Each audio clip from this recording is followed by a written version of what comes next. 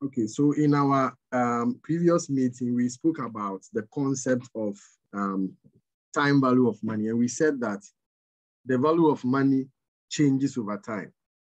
And it means that if you give your money to somebody and the person is paying back later, the person would have to pay you what? Interest. The person will have to pay you interest because the value of that money will change over time.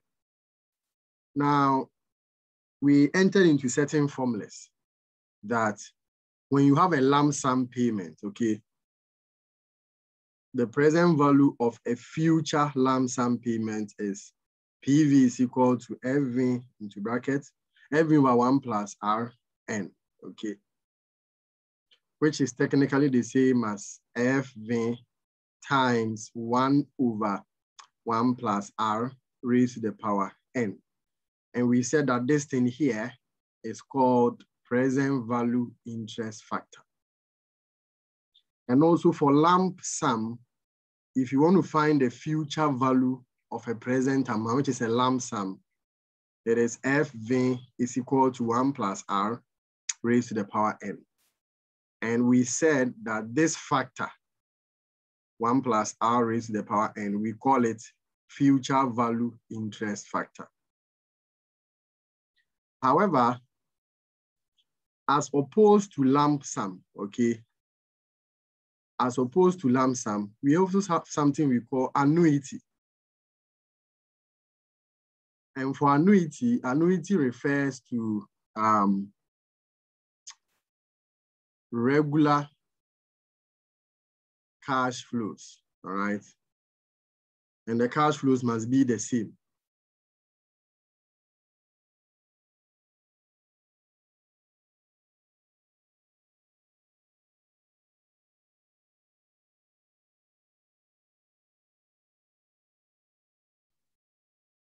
So regular cash flows and that cash flows must be the same, all right? But there is a terminal period.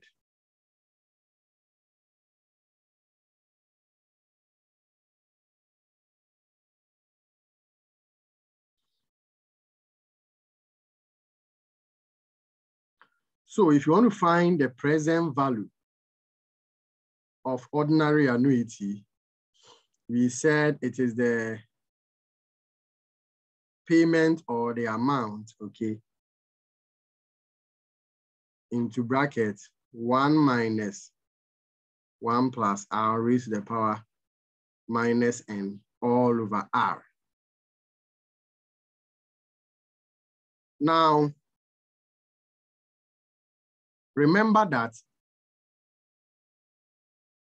or note that 1 plus R raised to the power minus N. It's like saying 1 over 1 plus R raised to the power N. Because let's say the inverse of negative, 5 raised to the power negative 1 means that the inverse of 5, which is 1 over 5, actually. So if you say 1 plus R raised to the power minus N, it is similar to saying 1 plus R, like this and this is the same. So for some books, let me repeat myself, and even in your slides and also for some books, okay, they try to bring this R here, they try to bring the R outside. So they write it as payment over R, and mathematically it's the same, okay? So they say payment over, they bring the R outside, and it's the same thing. Then they do into bracket 1 minus 1 over 1 plus R raised to the power N. So these two formulas are technically the same.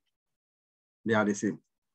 So if you see, especially the second one in your slides, don't think this first one we have been using is wrong. What we have been using is very correct. In fact, I prefer the first one because the first one, this whole thing is called present value interest factor of annuity, which can be read from the table. But if you write like the formula like the second one here, the one in bracket alone is not called present value interest factor of annuity. So when you write the formula like the second one, you can't read from the table. That's why I I really like the first one because then it enables you to read from the table, right?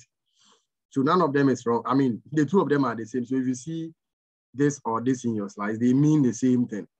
Just that I prefer the first one because we can read the factor from the table. Okay. Then we also have future value of ordinary annuity. That is the payment into bracket 1 plus R raised to the power n minus 1 all over R. And this factor is called future value interest factor of annuity. All right. So the last time I also mentioned that ordinarily, annuity payments are received at the end of the period. But if annuity payment, for whatever reason, is received at the beginning of the period, we call it annuity due. So ordinarily, annuity payments are received at the end of a period. However, for whatever reason, if said payments are received at the beginning of the period, we call it annuity due.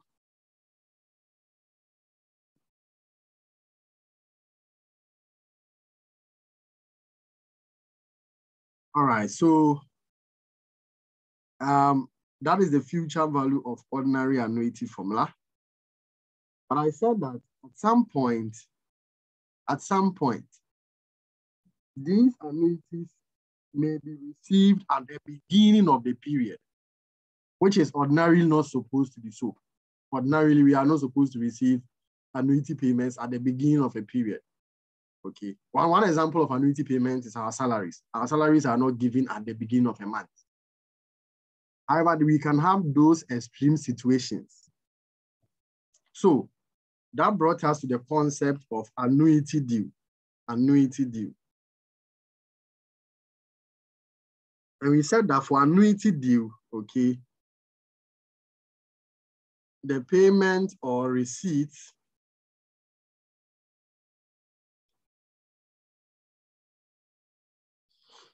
are made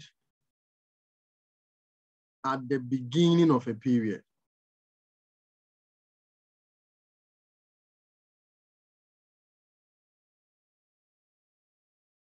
The payment or receipts are made at the beginning of the period. So when it happens like that, we modify the formula a little. So in that sense, all we do is that we add 1 plus R.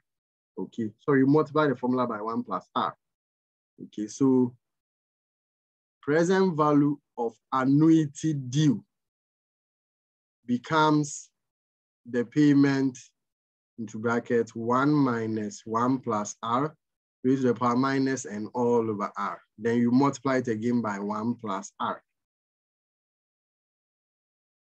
Then future value of annuity due is payment into bracket 1 plus R raised to the power n minus 1 all over R times 1 plus R. So once you multiply the ordinary formulas by 1 plus R, they become due formulas, all right? And the last time we were able to also employ these concepts in doing amortization and amortization schedule. So this is just a short summary of what we did the last time, okay? This is just a short summary. I'm just intentionally going over them because you will employ some of the formulas in what we are coming to do today. Okay. So let's come to today's meeting then. Valuation of securities. Now, one of the things we must be able to do as business people is that we must be able to value securities, okay? We must be able to value securities.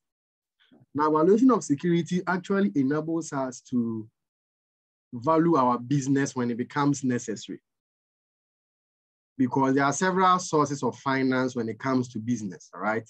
There are several sources of long-term finance. So when it comes to businesses, there are several sources of long-term finance.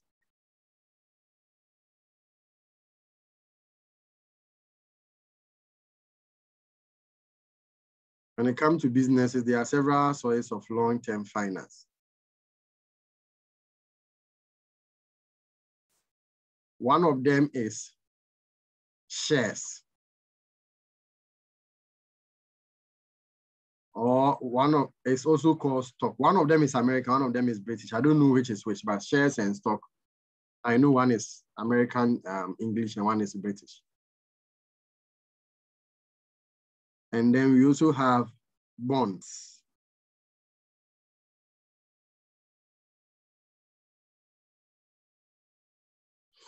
So these two are basically the main sources of finance when it comes to,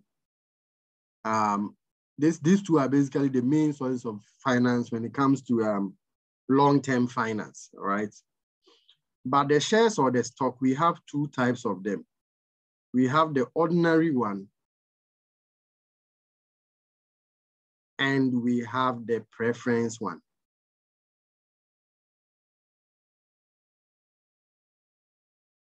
Or the preferred one.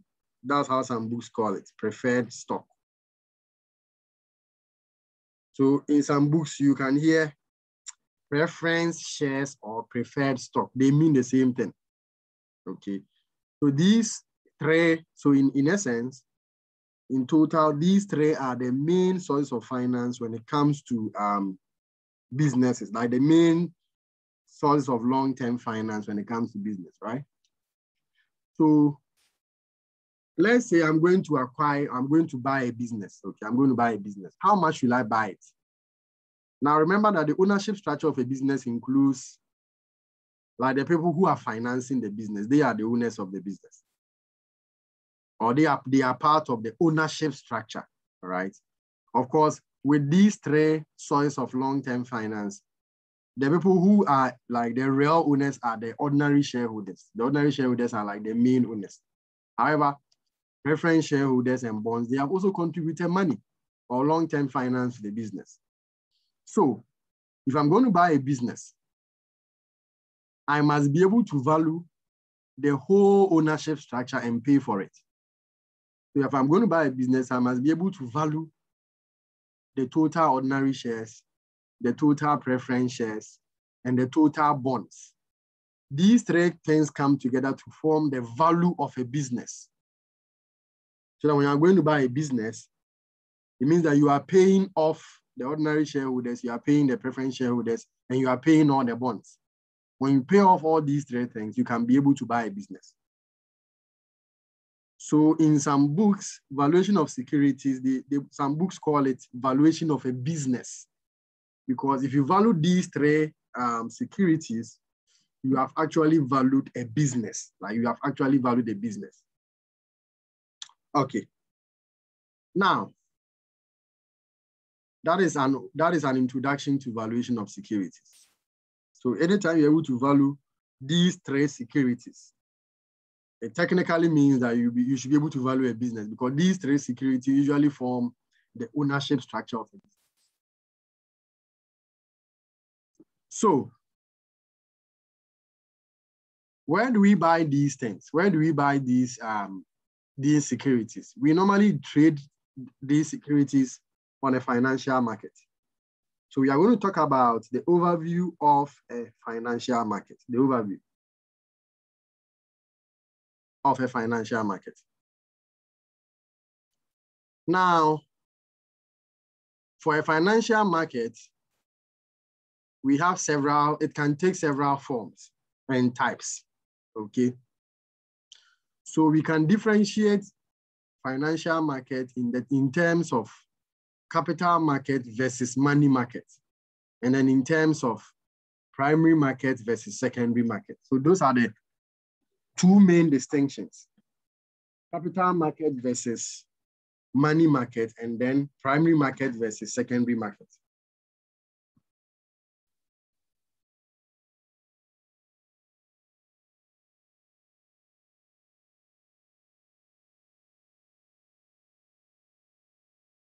So these are the two main distinctions, all right? Capital market versus money market, and then primary market versus secondary market. Now, when it comes to capital markets, okay, Capital markets are like financial markets that are used for trading long-term securities. So any security that will mature after a year, we call it long-term security. So capital markets are markets that are used for trading what? Long-term securities. That is securities that usually matures after a year. Okay. A typical example is bond. Bond, you pay back after a year. You don't pay back within a year. And money market is a market that is used for trading short-term securities. Securities that matures less than a year. A typical example is treasury bill. Treasury bills, they normally mature less than a year. So if you go and buy a treasury bill, you get your money back within a year. All right, it's not after a year. So that is one distinction, capital market versus money market. Another distinction is primary market versus secondary market. Okay. Now,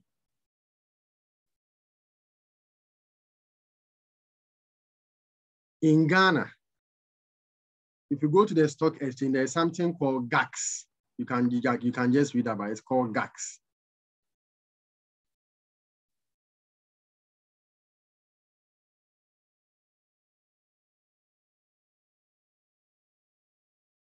We call something GAX.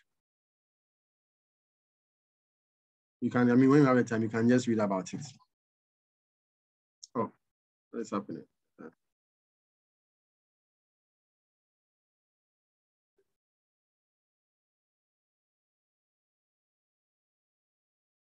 Please a moment.